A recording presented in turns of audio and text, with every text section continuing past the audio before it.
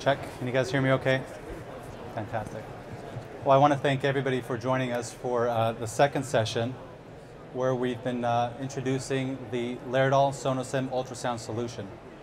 As you know, ultrasound has become an integral part of patient workups and diagnostic decision making. I don't know who's been to an OB recently, but they have a machine in their office and they're using it to assess the baby, to assess the mother, and to make sure that everything is okay. In many parts of the world, this is the only instrument that's available to a midwife. It's a Fetus Scope, and it's placed against the patient's abdomen, and you put your ear to it, and you listen for the baby's heartbeat. But unfortunately, across the world, maternal fetal mortality is so high because of undiagnosed conditions that you can't pick up just by your physical examination or by listening to the baby. Things like how many babies are there, picking up obstructed labor, the location of the placenta. Mothers bleed to death and babies die, and it's really unfortunate because empowering midwives or physicians and other clinicians with the knowledge of how to use an ultrasound device could save lives. SonoSim is paired up with Laerdal and the SimMom technology over here, and we're going to be showing you a case presentation. This is a real case that occurred, and this was a woman who did not know that she was pregnant. She had a big body habitus, and she presented to the trauma department in shock. And it was our job as clinicians to figure out what was going on. So my name is Dan Katz. I am a physician. I'm an ER doc at Cedars-Sinai Medical Center. This was one of the cases that we saw, and it's a pleasure for me to go through it with you guys. So here we go. Again, so we've just received the patient in the trauma bay, and she is hypotensive. She's just been hit by a car. Guys, let's go. Let's get her clothes off. Okay. So I'm seeing that she's got a lot of bruising here in the left upper quadrant and in the chest, actually some crepitus of the chest wall. How are we doing? Good breath sounds bilaterally. Abdomen is distended. She's a bit obese, can't really tell what's going on over here. Guys, let's go ahead and hang some fluids, and I'm going to do a EFAST assessment. EFAST stands for Extended Sonography and Trauma Exam, and what I'm doing right now is I'm assessing the patient's heart. We can see that she's actually got vigorous cardiac activity. This is the real ultrasound image that came from that patient at that time. Looking here at the right upper quadrant, this is really abnormal. Hey guys, we're going to need a massive transfusion protocol initiated, please. She's got fluid around her liver. You can see her diaphragm over there. There's blood in her abdomen. Looking here at the opposite side of her chest, she's got fluid around her spleen and her kidney. I'm going to look down here at her belly, and this was actually the first time we found out that this woman was pregnant. She didn't know that. So we see here a live fetus. Frederica, we're going to need to call OB as well, just let him know. And let's get that blood hanging. Now, Shannon had been listening to her lungs, and she said that she had good breath sounds bilaterally, but when we do the ultrasound over here, we can appreciate that there's lung sliding or movement of the lung on the right side. When we look at the left side, there's actually no motion of the lung. Mo, we need to put a chest tube in here. Recall the patient had evidence of bruising to her left chest. She had crepitus when I was palpating it. She's got a pneumothorax. We're of course going to order a confirmatory chest x-ray, but at this point we can start preparing for the chest tube. Again, as they're preparing to insert the chest tube, they're connecting her to blood. She's hemorrhaging. We're looking at her vital signs over here. She's tachy at 129. Her oxygen saturation is low. And we're using ultrasound as part of our diagnostic decision making. Why is her oxygen saturation low? It could be because she's got a collapsed lung. She could have pulmonary contusion, but she's also hypotensive and tachycardic, and so she could be hypoperfusing. Our first intervention is going to be to place a chest tube in SimMom right now. And I can continue to do serial assessments of the patient's abdomen to see if additional blood is gathering up in her right upper quadrant. Here we're looking at Morrison's pouch, and again you can see some fluid that's layering right around the liver. So we have our chest tube is in, and we're going to call for a confirmatory x-ray. We can also assess for adequate chest tube placement with ultrasound, and we'll get to that in just a second over here. How are we doing on our vital signs? So she's actually desaturating. Guys, we need to get ready to intubate her. because the chest tube is in and it's already pulling some of the, re-expanding the lung, but she's still desaturating and she's still quite unstable. So Mo, can you hold inline technique over here? Stabilize the neck. Fantastic. As they're doing this, I have just a few minutes to continue my assessment of the patient's abdomen. And here again, what we're seeing is a baby with a heart rate. The heart rate seems to be probably, gosh, about 140. So baby's doing okay despite the fact that mom is hypotensive. What we can do at this point is also try to get an assessment of the fetal age, right? Because if this baby is viable, there may need to be a need to deliver immediately. So we're going to capture an image. I know there's a lot of adrenaline rushing now for me, for everybody who's here on stage. I'll just capture one of our images over here and try to understand what's going on with this baby. Bring on our calipers, check a head circumference measurement. We'll drop a caliper from here to here. We'll drop another caliper from here to here. And I know this is not ideal for those of you who can discern that in the audience, but this is matching up to approximately a 19-week baby, not viable, not someone that we would actually do a perimortem cesarean section in. How are we doing here? Fantastic. Okay, so we got blood flowing. We have our oxygen saturation increasing now from 89% to 95%.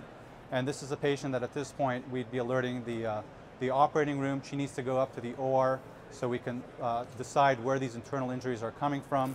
We have OB on standby to decide what to do with this baby. Again, based on the initial ultrasound scan, doesn't look like it's a viable pregnancy at this time, but we need additional expertise from OB at that bedside. So again, as pertaining to this particular case, you had the opportunity to see how we took a real-life scenario, a patient who came in hypotensive, in shock from trauma. We were very quick to pick up the fact that she had free fluid in her abdomen. We didn't know that she was pregnant, but we picked up the pregnancy. We immediately recognized the fact that she had a left pneumothorax, which was then confirmed on the chest x-ray. As the chest x-ray was coming, we already had put in the chest tube, and this is a patient who was saved. And you got to see it reenacted over here. The next case that we're going to perform for you guys is one that goes through diagnostic decision making in more of a medical scenario. Those of you who were with us yesterday got to see how we did a trauma scenario on SimMan and then a case of a ruptured abdominal aortic aneurysm, where we went through in a systematic fashion trying to understand why the patient had undifferentiated shock. So in this particular case, this is a woman who was in yoga class and who fainted. And let's just say for to make everybody happy that we had saved our trauma patient, so she's now doing yoga in a class. And she fainted.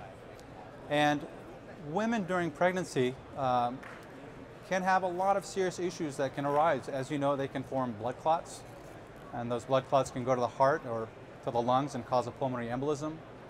Some may suffer from cardiomyopathy in third trimester.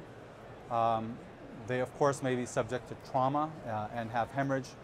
Someone who faints, you need to figure out why it is that they've just fainted, and you need to do it in a pretty expeditious fashion in the emergency department. So again, another case, this one is a happy case, but we're going to go through and figure out why this young lady fainted. So here we go. Hi, Frederica. How are you? I'm not doing so good. What happened? I'm dizzy. I think I fainted, maybe? And were you standing up in the yoga class when you fainted? Not at all. It was at the end of my yoga class, and I was laying down, and it was just, stars were everywhere, and I was just out. And did you have any chest pain or any difficulty breathing? Not at all. I feel good. I feel great. Okay. Have you had any vaginal bleeding or any fluid come out? No, nothing at all. Okay. And had you eaten breakfast or drank any fluids today before your class? No, not so much. Okay, no problem. We're going to take real good care of you, and we're going to try to figure out why you fainted. So, guys, at this point, let's hang some fluids, and we're going to do an examination here and try to figure out what's wrong with Frederica. So again, our traditional examination would involve our stethoscope, our hands, as we assess the patient. We can listen to her lungs, we can assess her cardiac activity, and we can palpate her abdomen and try to figure out what's going on. But with ultrasound, we can get a much better look at what's happening. So let's start ruling out some of these conditions that we were talking about. And excuse me one second, right over here. So we'll start with the heart. Here we're looking at the heart in a parasternal position. It's contracting quite vigorously. We're actually going to go to a slightly different view. This is the apical four-chamber view of the heart. And from this view, what you can tell is that there's no evidence of fluid around the heart. There's no evidence of heart strains, such as what you would see with a pulmonary embolism. And she doesn't seem to have a cardiomyopathy. She seems to have a nice, vigorously contracting heart. Looking at the patient's lungs, we can assess for pulmonary edema. We don't see any B-line artifact in the scan, which is an ultrasonographic finding of pulmonary edema. We'll look here at her right upper quadrant, and as opposed to our other case where we saw a lot of free fluid, completely normal, liver and kidney. Looking at the opposite side over here, again, normal spleen and normal kidney. And as we look here at her inferior vena cava, it's actually quite collapsed. This is a patient who's fluid down. And she's laying on her back, the baby's pushing on her IVC. This is likely somebody who's got IVC syndrome. So guys, why don't we go ahead and roll her to her side.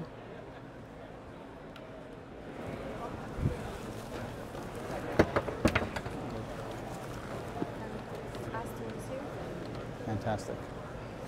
And we're also going to connect her to the fetal monitor as well at this point. Now the fluids are hanging and her heart rate is slowly starting to decrease. And at this point I can also do an assessment of the baby's baby and how the baby is doing. So we see here that the placenta is quite anteriorly located. Again, if you think about what's important to assess with ultrasonography in pregnancy, it's how's the baby doing? How's the fetal heart rate? How many babies are there? Is there amniotic fluid? Where's the placenta located? Is it low, in which case the mother has a higher risk of bleeding? And what is the fetal presentation? Is this a breech presentation, or is the baby's head down? So again, we're looking here at the patient's, at the baby. We see a normal heart. We'll look down here at the patient's bladder. And we see a pretty full bladder. There's enough amniotic fluid that we're seeing over here. We can check the baby's head up top. So this is in fact a breech presentation, which is important to know. And as we check the baby's heart, if we wanted to, we could perform a measurement of the fetal age based on this, this image that we're seeing here on screen. So again, two cases that you got to see today where we have figured out that the patient is dehydrated in this case. That's all that happened. That was her reason for syncope, inferior vena cava syndrome, not a PE, not pulmonary edema from a cardiomyopathy, but just simply someone who hadn't hydrated before her course today. We're very excited about this product and to be working with Laerdal. Please feel free to come up on stage and check it out. I know that Laerdal is also going to be doing a simulation on their birthing simulator down there, so feel free to stick around and we're here for any questions. Thanks very much.